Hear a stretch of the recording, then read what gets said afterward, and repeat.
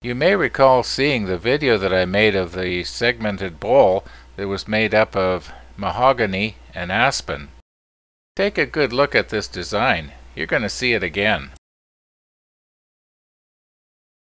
Depending on what article you read or report that you may hear, the Queen has approximately 1,000 clocks. This means that she likely doesn't have to turn her head to see what time it is. Well, my mom in Kelowna, who is far more important than the Queen, at least to us, has only 2 clocks in her living room. And while she's watching TV, she has to turn her head to the left to see what time it is. And I was thinking it would be really nice if all she had to do was just raise her eyes, like the Queen. I have a nice little supply of clock movements and parts that I got from Craft Time Clockery in Ontario, so I thought I'd use one of those. I still had some nice mahogany and aspen that I had used on that bowl earlier, and I thought I'd use that on the clock so everything would match. The colors of the wood would be exactly the same. It worked out that if I wanted 24 segments to go around the outside of the dial, each segment would take up 15 degrees of the circle. And that meant I had to set the table saw to 7.5 degrees because each segment had 2 ends. 7.5 and 7.5 is 15. You may have seen the earlier video I made about the small wood piece catcher that I made for my table saw. Well, now you're going to get to see it in action here. It worked really good, just the way I hoped it would.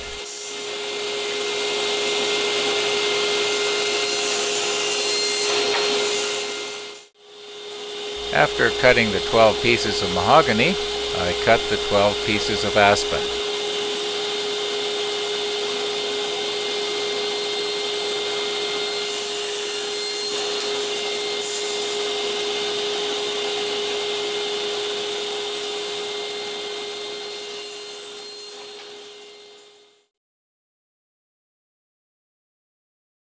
Gluing up the small pieces is always a messy job. And this clamp that you see here, I made that up, must be going on 30 years ago. I used it on projects like this several times.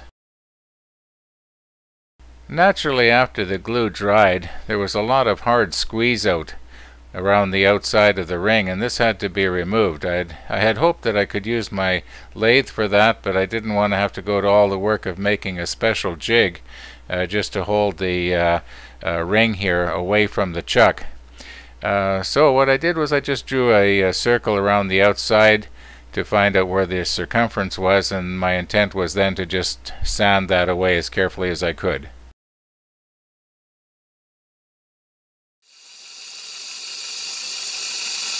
I used a parting tool here to make a recess in the ring so that the dial could sit just back slightly from the face of the ring. I thought it would look a little nicer.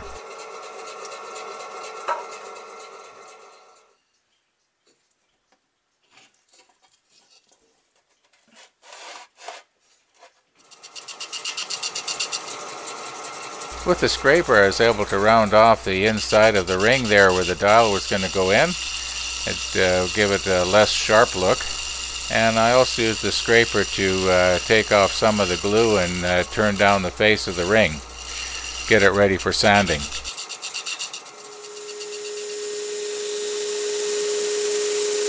Okay, here's where I had to be really careful. That's 80 grit sandpaper on the disc. I know I should have changed it to 120, but I didn't.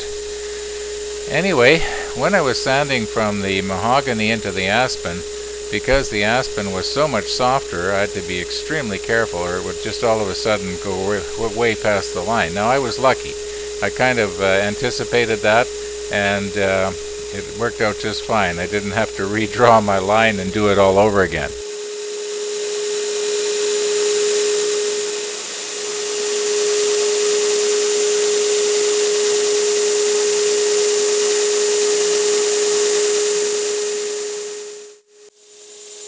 When When I was using the scraper back at the lathe to remove the glue that had hardened along the face of the ring from the squeeze out, I left little grooves, so I couldn't help it, along the face there, and I wanted to sand it smooth because I knew it would show up once it was varnished.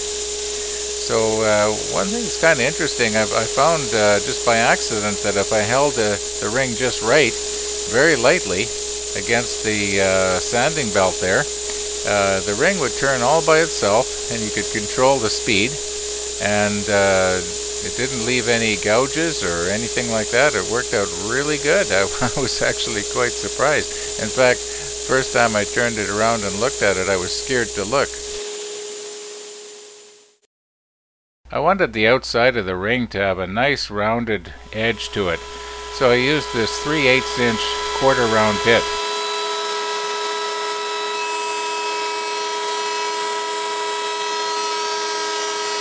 Well, as you can see, this came out pretty nice. It's not going to take too much sanding here to get rid of those tool marks and make it look perfectly round.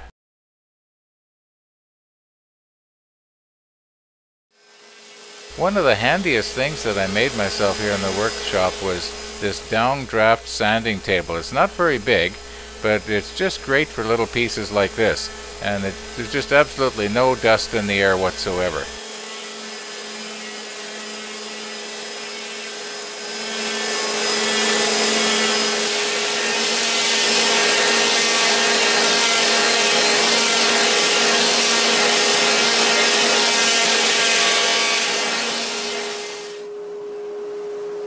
Okay, I know that nobody's going to see the inside of the ring anyway, but I wanted to get rid of those little glue squeeze outs that were in there.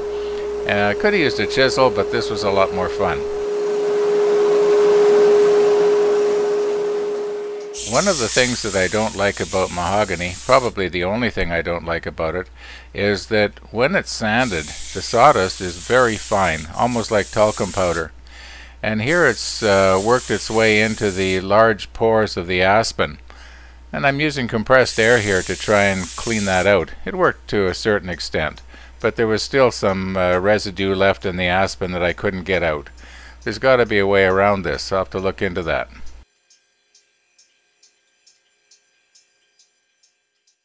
Okay, here we go with the first coat of varathane. And I know that the ice cream pail will likely leave a little mark where it touches the back of the ring, but nobody sees the back anyway. That's going to go up against the wall. I sure like the looks of this mahogany. I think I'm probably going to use mahogany on the grandfather case that I'm going to build for that grandfather movement that I got from Craft Time Clockery about a year ago. Right now that movement's still in the temporary case. You can see that if you want. It's on YouTube as well.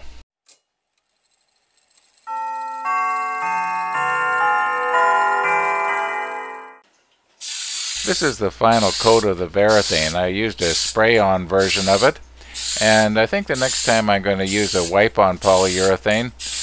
No matter how many times I seem to sand it down and respray or repaint, I always seem to have little dimples or pimples or something on the surface of the wood. Just couldn't get rid of it. Don't notice it at a distance, but up close you can see it, and I wanted it to be perfect. So I think next time I'll use a wipe-on version. Being as the back of the dial was fairly shiny, I was afraid that the 5-minute epoxy that I was going to use wouldn't stick to it, so I was just roughing it up a bit here. These little blocks that I'm gluing on are just to help hold the ring to the dial a little bit more securely than if I just glued the dial directly to the ring. Remember when I had the ring mounted in the lathe and I was making that recess so that the dial could fit in it?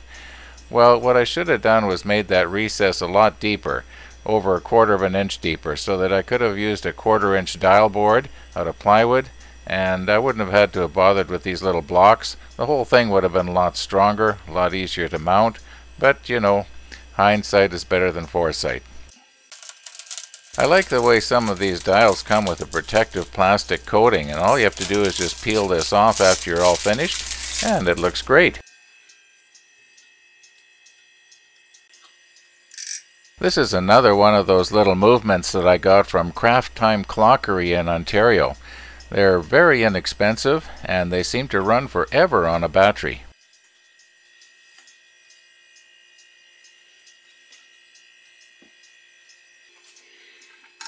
These little battery movements are sure easy to install. A huge difference from those old-fashioned mechanical ones.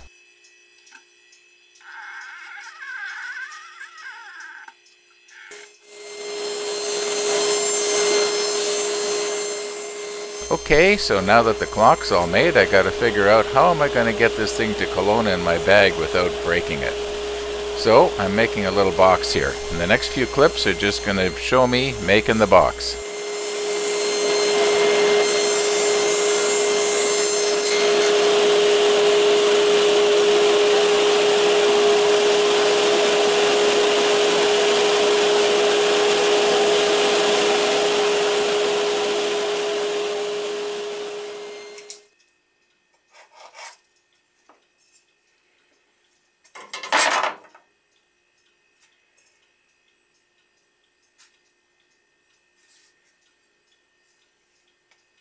This drill press that I got from Canadian Woodworker is just perfect for somebody who's into woodworking.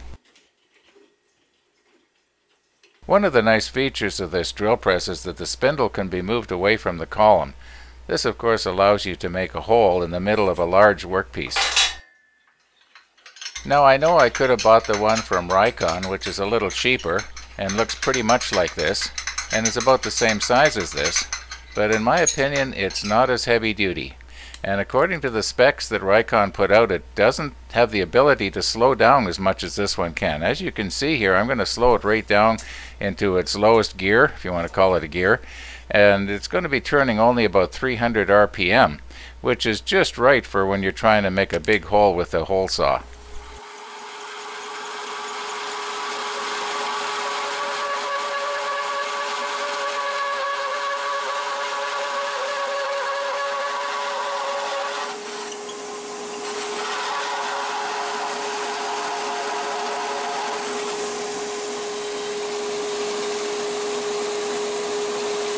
Now I know when you're watching the next few clips here of me making this box for the clock, you're going to say, well, he didn't have to go to all that work to make a little box for the clock.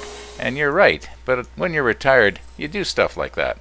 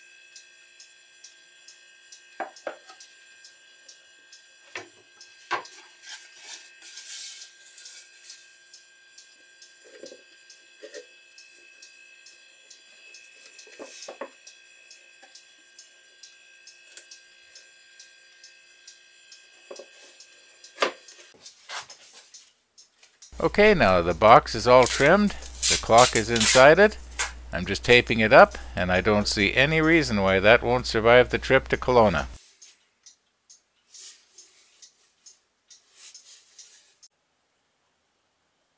Now while Mom's watching TV and she wants to know the time, all she has to do is just raise her eyes, like the Queen.